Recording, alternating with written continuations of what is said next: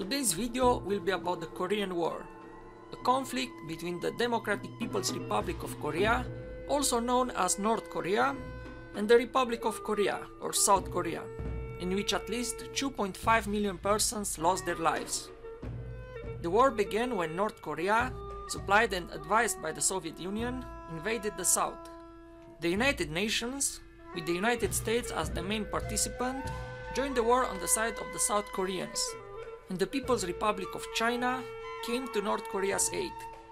After 3 years of clashes and more than a million combat casualties suffered by both sides, the fighting ended in July 1953, with Korea still divided into two hostile states. Negotiations in 1954 produced no further agreement, and the front line has been accepted ever since as the de facto boundary between North and South Korea. But how did Korea become divided?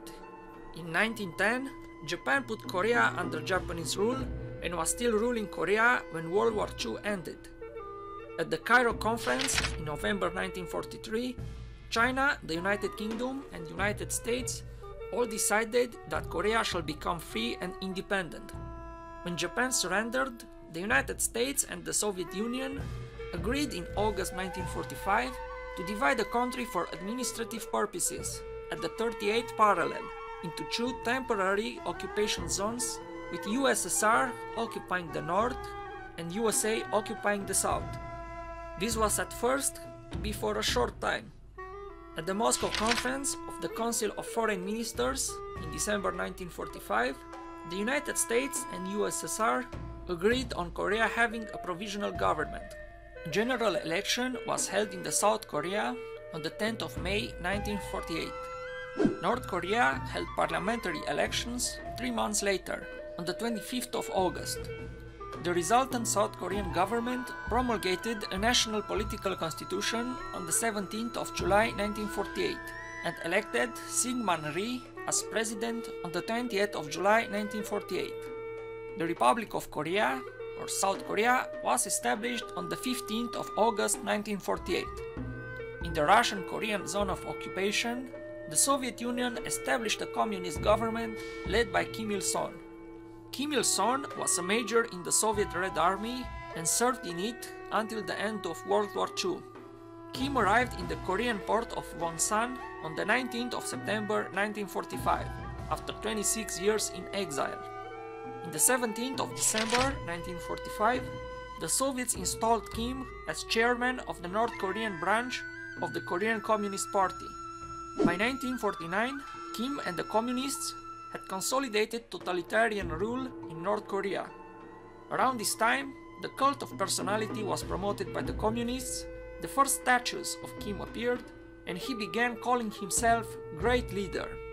With the end of the war with Japan, the Chinese Civil War resumed between the Chinese Communists and the Chinese Nationalists. While the Communists were struggling for supremacy in Manchuria, they were supported by the North Korean government with military equipment and manpower. The North Korean contributions to the Chinese Communist victory were not forgotten after the creation of the People's Republic of China in 1949. China promised to support the North Koreans in the event of a war against South Korea. The Cold War was an important cause of the Korean War.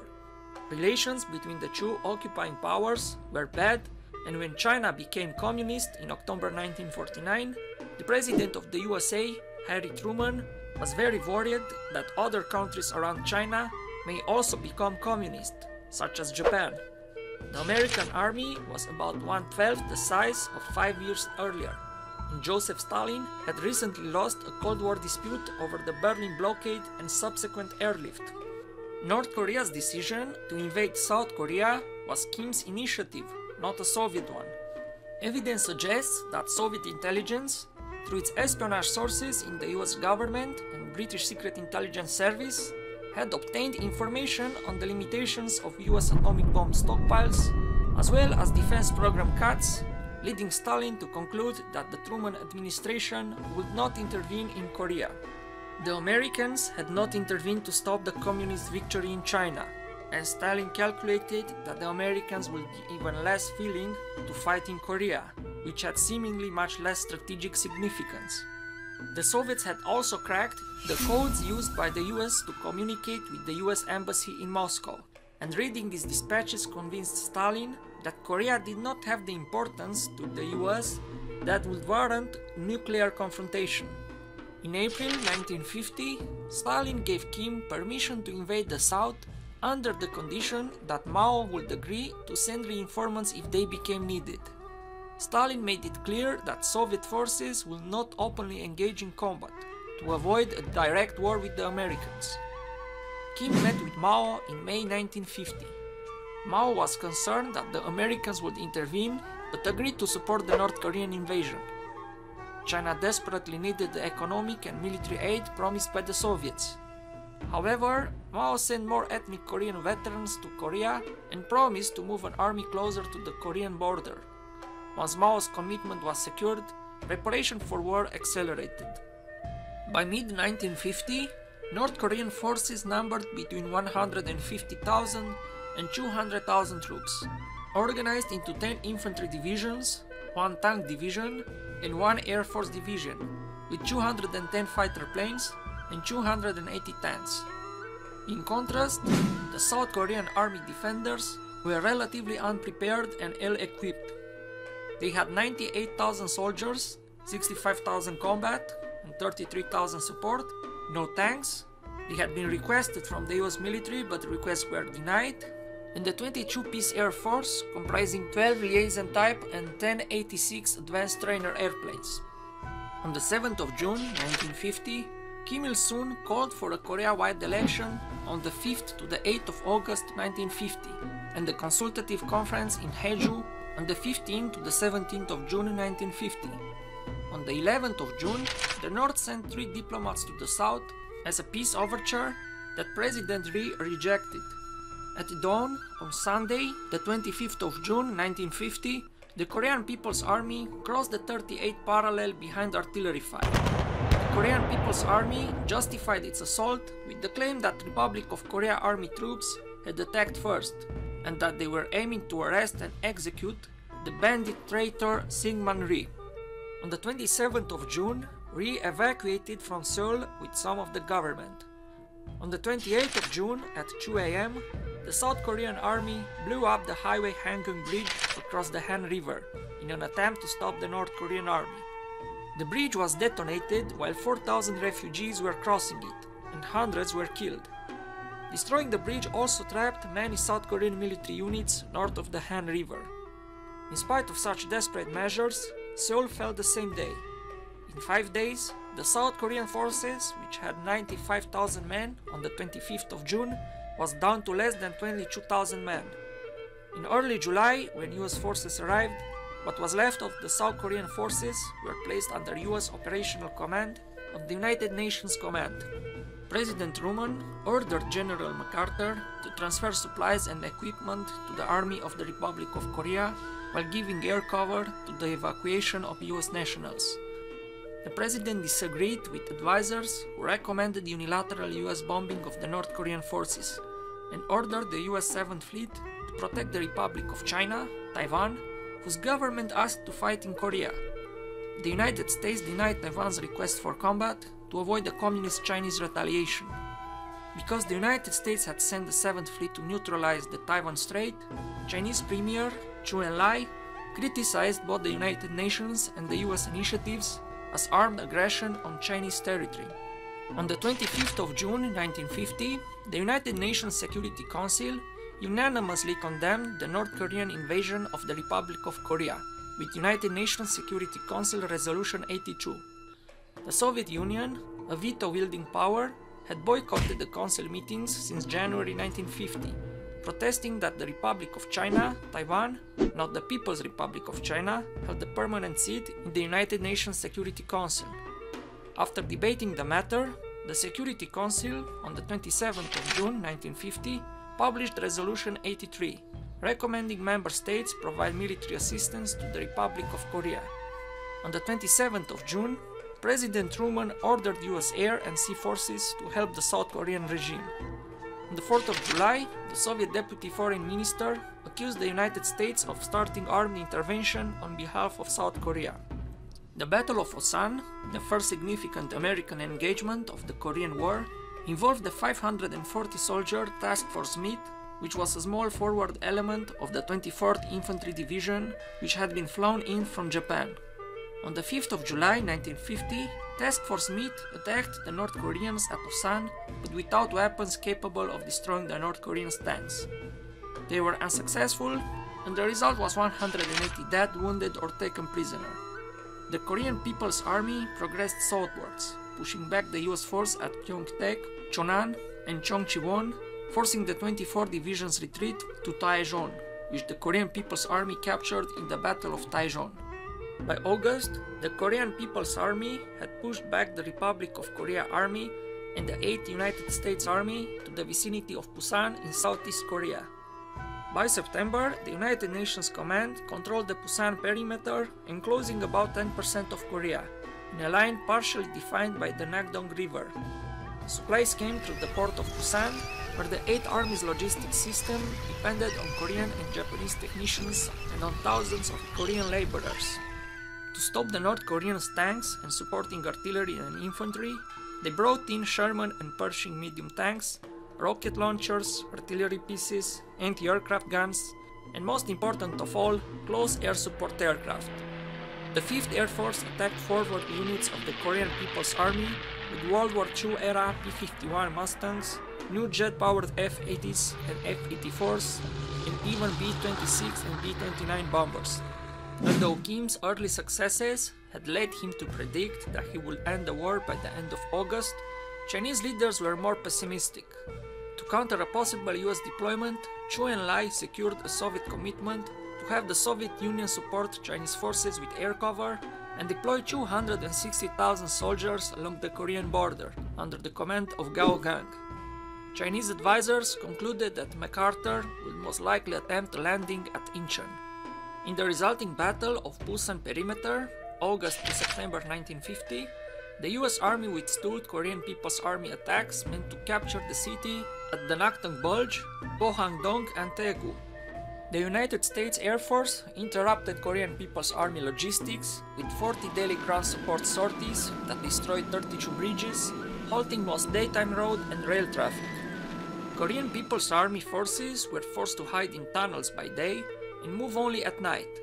In early September 1950, Republic of Korea Army and United Nations Command forces outnumbered the Korean People's Army 180,000 to 100,000 soldiers. The United Nations forces, once prepared, counterattacked and broke out the Pusan perimeter. Against the rested and rearmed Pusan perimeter defenders and their reinforcements, the Korean People's Army were undermanned and poorly supplied. Unlike the United Nations Command, they lacked naval and air support. To relieve the Pusan perimeter, General MacArthur recommended an amphibious landing at Inchon, near Seoul, and well over 100 miles behind the Korean People's Army lines. The operation involved some 75,000 troops and 261 naval vessels and began on the 15th of September 1950. On the 25th of September, Seoul was recaptured by South Korean forces. American air raids caused heavy damage to the Korean People's Army, destroying most of its tanks and much of its artillery. North Korean troops in the south, instead of effectively withdrawing north, rapidly disintegrated, leaving Pyongyang vulnerable. During the general retreat, only 25,000 to 30,000 soldiers managed to rejoin the Northern Korean People's Army lines. On the 27th of September, MacArthur received a top-secret National Security Council memorandum from Truman, reminding him that operations north of the 38th parallel were authorized only if at the time of such operation there was no entry into North Korea by major Soviet or Chinese Communist forces, no announcements of intended entry, nor a threat to counter our operations militarily. On the 30th of September, Chu Enlai warned the United States that China was prepared to intervene in Korea if the United States crossed the 38th parallel. By the 1st of October 1950, the United Nations Command repelled the Korean People's Army northwards past the 38th parallel, and the Republic of Korea Army crossed after them into North Korea. The 8th US Army and the Republic of Korea Army drove up Western Korea and captured Pyongyang City, the North Korean capital, on the 19th of October 1950. Taking advantage of the United Nations Command's strategic momentum against the Communists, General MacArthur believed it necessary to extend the Korean War into China to destroy depots supplying the North Korean war effort. President Truman disagreed and ordered caution at the Sino-Korean border. On the 8th of October 1950, Mao Zedong redesignated the People's Liberation Army Northeast Frontier Force as the Chinese People's Volunteer Army in order to prevent an official war with the United States. In order to enlist Stalin's support, Chu and the Chinese delegation left for Moscow on the 8th of October, arriving there on the 10th of October, at which point they flew to Stalin's home at the Black Sea. There they conferred with the top Soviet leadership, which included Joseph Stalin, as well as Vyacheslav Molotov, Lavrenti Beria, and Georgy Malenkov. Immediately on his return to Beijing on the 18th of October 1950, Chu met with Mao Zedong, Peng Dehuai, and Gao Gang, and the group ordered 200,000 Chinese troops to enter North Korea, which they did on the 25th of October. United Nations aerial reconnaissance had difficulty sighting People's Volunteer Army units in daytime, because their march and bivouac discipline minimized aerial detection. The People's Volunteer Army marched dark to dark, 7 p.m. to 3 a.m. Meanwhile, daylight advance parties scouted for the next bivouac site. During daylight activity or marching, soldiers were to remain motionless if an aircraft appeared, until it flew away. People's Volunteer Army officers were under order to shoot security violators. Such battlefield discipline allowed the 3-division army to march the 460 kilometers from Antung, Manchuria, to the combat zone in about 19 days. Another division night marched a mountain route around 29 kilometers daily for 18 days. After secretly crossing the Yalu River on the 19th of October, the People's Volunteer Army 13th Army Group launched the first phase offensive on the 25th of October, attacking the advancing United Nations forces near the Sino-Korean border. After decimating the Republic of Korea Army 2 Corps at the Battle of Inchon, the first confrontation between the Chinese and the US military occurred on the 1st of November 1950. Deep in North Korea, thousands of soldiers from the People's Volunteer Army 39th Army encircled and attacked the US 8th Cavalry Regiment with 3-pronged assaults from the north, northwest, and west, and overran the defensive position flanks in the Battle of Pusan. The surprise assault resulted in the United Nations forces retreating back to the Inchon River, while the Chinese unexpectedly disappeared into mountain hideouts following victory.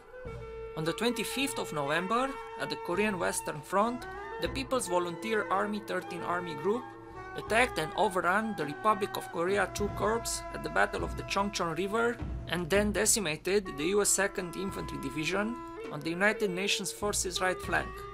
The United Nations Command retreated, while the US 8th Army's retreat, the longest in US Army history, was made possible because of the Turkish brigade's successful but very costly rearguard delaying action near Kunuri that slowed the People's Volunteer Army attack for 2 days, 27th to the 29th of November. By the 30th of November, the People's Volunteer Army 13th Army Group managed to expel the US 8th Army from Northwest Korea. Retreating from the north faster than they had counter-invaded, the 8th Army crossed the 38th parallel border in mid-December. In Northeast Korea, by the 11th of December, the US 10th Corps managed to cripple the People's Volunteer Army 9th Army Group while establishing a defense perimeter at the port city of Mungnam. The 10th Corps were forced to evacuate by the 24th of December in order to reinforce the badly depleted US 8th Army to the south. The People's Volunteer Army and the Korean People's Army launched the third phase offensive, also known as the Chinese New Year's Offensive, on the New Year's Eve of 1950. Using night attacks in which United Nations Command fighting positions were encircled and then assaulted by numerically superior troops who had the element of surprise, the attacks were accompanied by loud trumpets and gongs, which fulfilled the double purpose of facilitating tactical communication and mentally disorienting the enemy. United Nations forces initially had no familiarity with this tactic, and as a result, some soldiers panicked, abandoning their weapons and retreating to the south. The Chinese New Year's offensive overwhelmed the United Nations forces, allowing the People's Volunteer Army and Korean People's Army to conquer Seoul for the second time on the 4th of January 1951. These setbacks prompted General MacArthur to consider using nuclear weapons against the Chinese or North Korean interiors, with the intention that radioactive fallout zones would interrupt the Chinese supply chains. United Nations forces retreated to Suwon in the west, Wonju in the center, and the territory north of Samcheok in the east, where the battlefront stabilized and held. The People's Volunteer Army had outrun its logistics capability and thus were unable to press on beyond Seoul, as food, ammunition and equipment were carried nightly on foot and bicycle from the border at the Yalu River to the three battle lines. On the 7th of March 1951, the 8th Army attacked with Operation Reaper, expelling the People's Volunteer Army and the Korean People's Army from Seoul on the 14th of March 1951. This was the city's fourth conquest in a year's time, leaving it a ruin. The 1.5 million pre-war population was down to 200,000, and people were suffering from severe food shortages. On the 11th of April 1951, Commander-in-Chief Truman relieved the controversial General MacArthur, the supreme commander in Korea. There were several reasons for the dismissal. MacArthur had crossed the 38th parallel in the mistaken belief that the Chinese would not enter the war, leading to major Allied losses. He believed that whether or not to use nuclear weapons should be his own decision, not the president's. MacArthur threatened to destroy China unless it surrendered. While MacArthur felt total victory was the only honorable outcome, Truman was more pessimistic about his chances once involved in a land war in Asia, and felt a truce and orderly withdrawal from Korea could be a valid solution. Operations Courageous, the 23rd to the 28th of March 1951, and Tomahawk, the 23rd of March 1951, were a joint ground and airborne infiltration meant to trap Chinese forces between Kaesong and Seoul. United Nations forces advanced to line Kansas, north of the 38th parallel. For the remainder of the Korean War, the United Nations Command and the People's Volunteer Army fought, but exchanged little territory, and the stalemate held. Large-scale bombing of North Korea continued, and protracted armistice negotiations began on the 10th of July 1951 at Kaesong. The on-again, off-again armistice negotiations continued for 2 years. The United Nations Command, supported by the United States, the North Korean People's Army and the Chinese People's Volunteers, signed the armistice agreement on the 27th of July 1953 to end the fighting. The armistice also called upon the governments of South Korea, North Korea, China and the United States to participate in continued peace talks.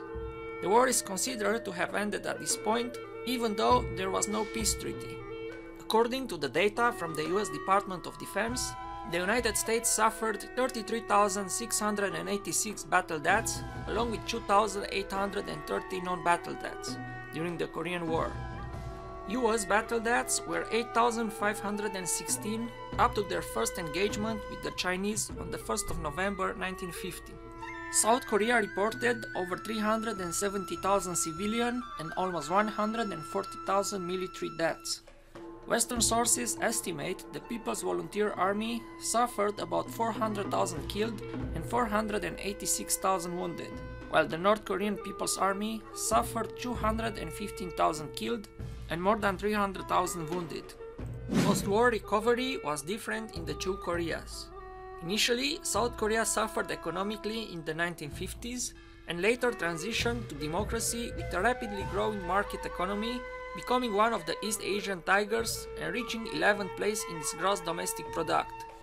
Politically, South Korea had an authoritarian form of government until the 1987 establishment of the Sixth Republic.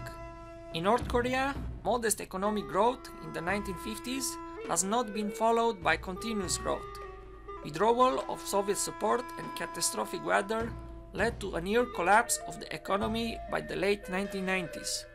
Politically, North Korea removed references to communism from its constitution and emphasized a system of juche which prioritized self-reliance and national independence.